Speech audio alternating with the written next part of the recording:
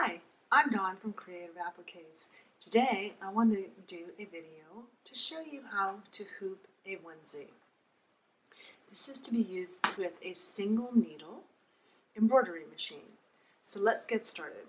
First we need to collect our supplies. So the first thing you're going to want is your stabilizer, cut to a bit larger than your hoop. This is a medium cutaway stabilizer that I'm using. And the reason why I'm using a cutaway is because when you're sewing something like a knit, which a onesie or an infant bodysuit is, the item is jersey, so it will stretch and it will expand, and if you use a tearaway on it, the design will distort and it will lose its integrity. So when you're sewing knits, usually the rule of thumb is to use a cutaway stabilizer. So I have the medium cutaway stabilizer and I have my hoop.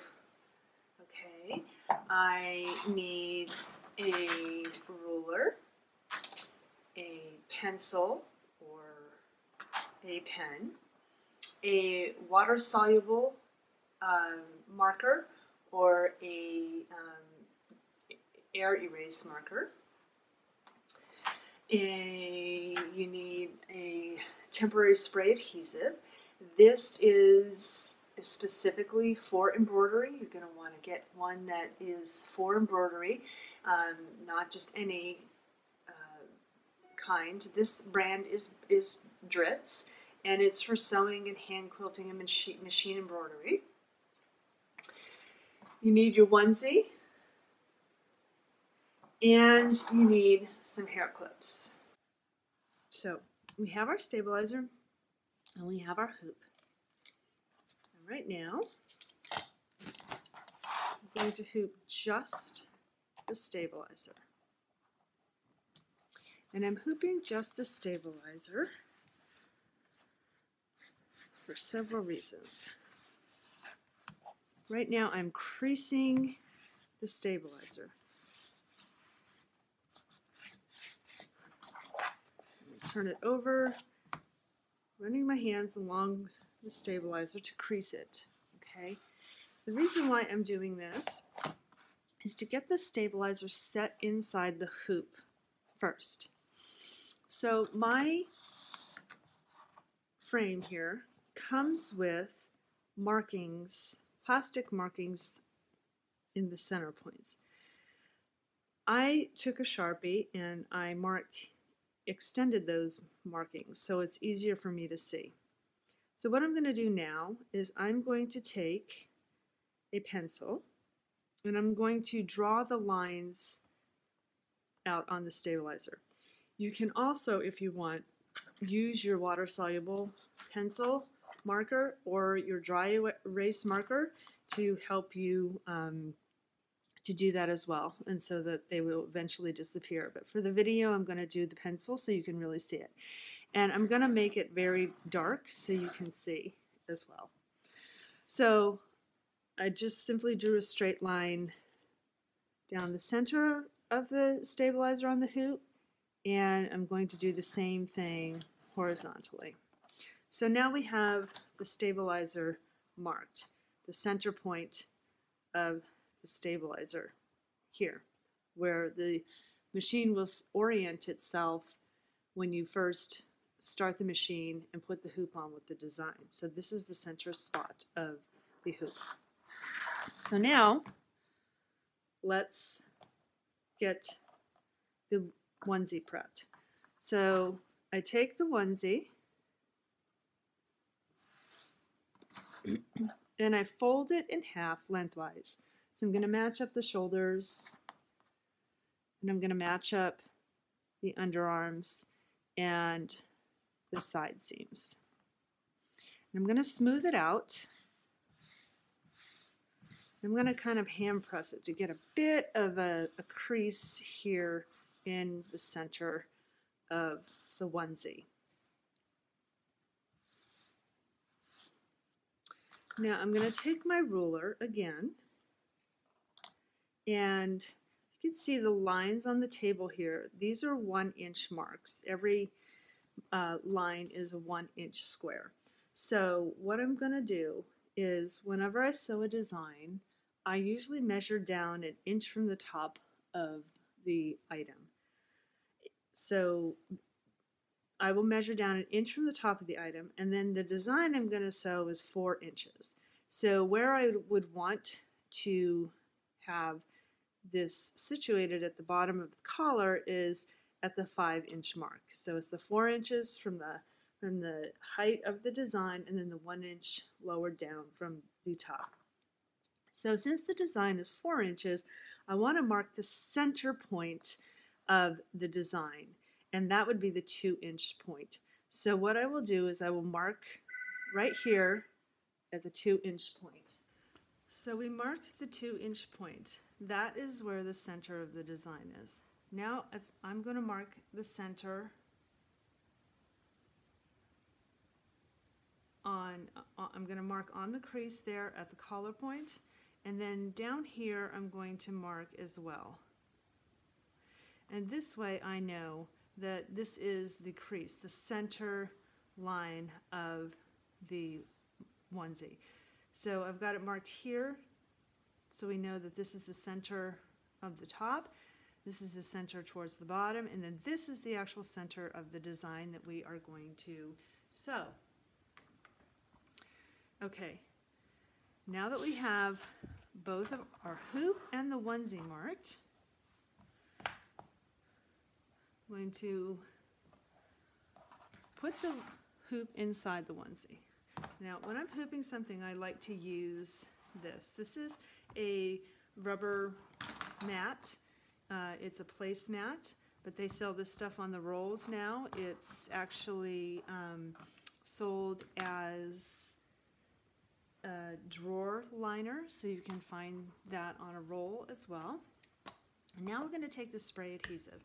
And with the spray adhesive, we are going to spray on the stabilizer. So I like to spray around and then inside the rest of it.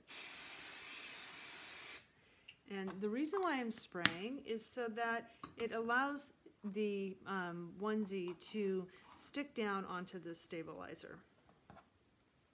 So now we're going to take the hoop and the onesie and put it inside of the onesie.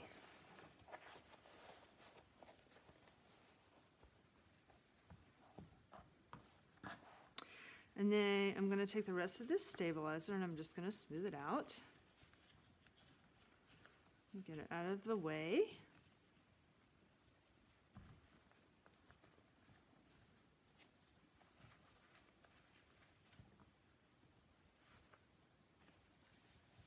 Okay, so now we have the center of the design marked. And with this bodysuit, because it is kind of thin, you can see through it to see where that marking is from the stabilizer. But not all bodysuits are going to be this thin and see-through, and this one has short sleeves, so it's more of a lighter weight summer one. And you may have ones that are thicker, and so you might not be able to see your markings that you made on the item. So one of the tricks that I use is I take a pin like this and I stick it through the point of the center of the point we marked, which is the center of the design. And then I go on to, I find the center point of the markings on the stabilizer and I put the pin through that. And then I push, simply just press down. So I match up the two centers together, okay? And then I take the marking from the center of the collar and I put it on the line. And then I take the marking from the center down here and I put it on the line. And then I smooth out the shirt. And I don't need the pin now because I have it all on there like that. Okay. So now we have the shirt centered in the hoop. But wait, we haven't hooped the onesie yet. So how are we going to do that? Because the top hoop is on the inside. So we will do that now. I'm smoothing out the rest of the onesie here, the collar area.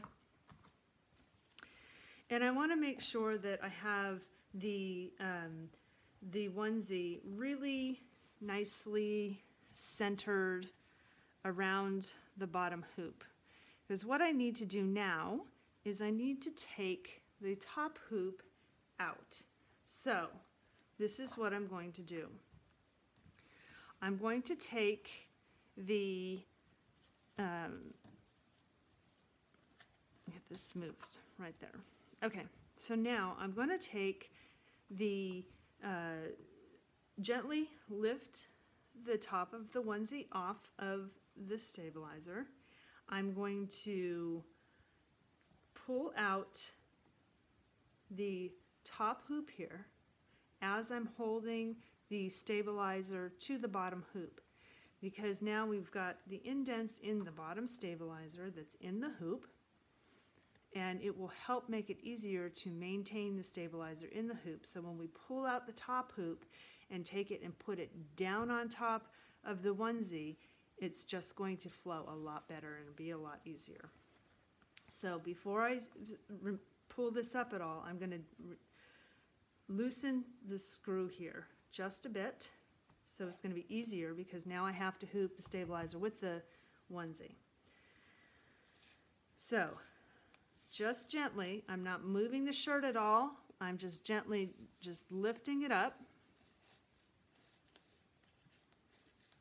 I don't want to shift the shirt at all, and the onesie is underneath the hoop, the bottom hoop here, so there shouldn't be a lot of movement going on.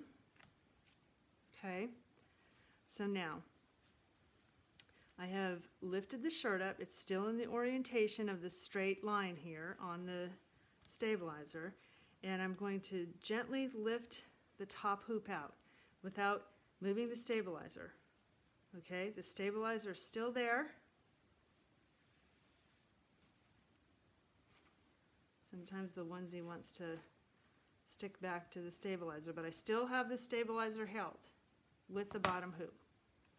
Okay, now I'm going to see where my stabilizer is. I'm going to stick this back down, the onesie back down. It's just going to go right back down on top of that stabilizer, just like we had it before. The stabilizer's not moving. There's the bottom hoop right there. There's the stabilizer. Okay, it's all still pretty much in the same orientation. I still have the bottom hoop here. The stabilizer is still kind of creased right there, you can see. Now I'm simply going to take the top hoop and get it set inside. You may need to do a little bit adjusting if you have these parts of the top of the onesie in the corners. And it snapped right in there. And now I'm pressing the bottom hoop to the top hoop, seating it in there. Okay, so there we have it hooped now. I'm going to tighten the screw a little bit more if I can. That's pretty snug, it's not going anywhere. All right, so now we have it hooped, but we have to turn it inside out so that we don't sew on the back of the garment. So we're going to do that. So slowly, we're just going to start turning the item out.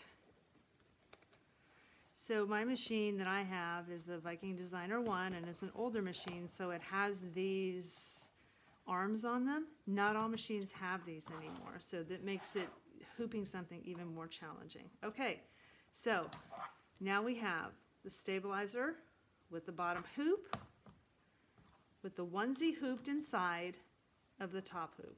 Okay, so now we need to get the rest of the onesie out from here.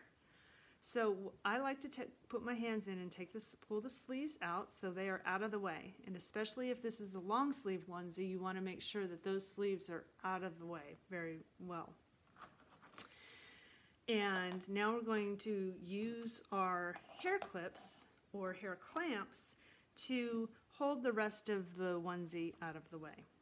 So this is going to take a little bit of time, a little bit of moving around of the onesie, but I like to roll it so I get a nice tight roll. And you're going to have to adjust these a bit here and there, because as you do one side, whoops, sliding, the other side may get pulled, if you can see that. And right now this is just, I'm clamping it down just to get it all, you know, out of the way. So I like to take this flap here with the snaps on it and continue rolling it so it's nice and taut. But since it's hooped already, I'm not pulling anything from in here because it's nice and snugly hooped. Right now I'm just moving all of this out of the way from the machine.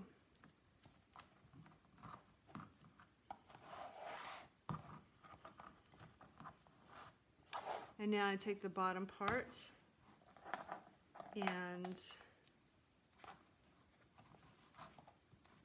do that there as well. So, what do you think? We have a 5x7 hoop here with a 3 to 6 month onesie hooped inside this hoop. This gives you a great area here to be able to sew a design. The back of the hoop with the clamps looks like that. When I'm sewing, I leave it like this. I haven't had any issues with this being in the way, but I do want to caution you that you're not going to want to walk away from your machine and let this just run. You're going to want to sit there and watch it. Sometimes you can also slide the clamps down like that as well. But this is a great way to be able to have the shirt held out of the way so you don't have to put your fingers in there and join the needle through the finger club. And now you have your onesie hooped. So, I hope that helped. I hope that information was helpful and that it allows you to be able to sew designs on onesies, not have to just use the 4x4 hoop. If you have the larger hoop, the 5x7, this will also work with the 4x4 hoop as well, and it will be a little bit easier actually. I will put some links in the comments below so that you can find out where to find the clamps and the spray and other things like that. And make sure to please subscribe to my channel for more YouTube videos. Make sure you can find us on Instagram as Creative Appliques, Facebook as Creative Appliques, Twitter as @CAppliques, and Pinterest as Creative Appliques as well. And of course you can buy all of our designs on the website www.creativeappliques.com. Thanks for joining me today.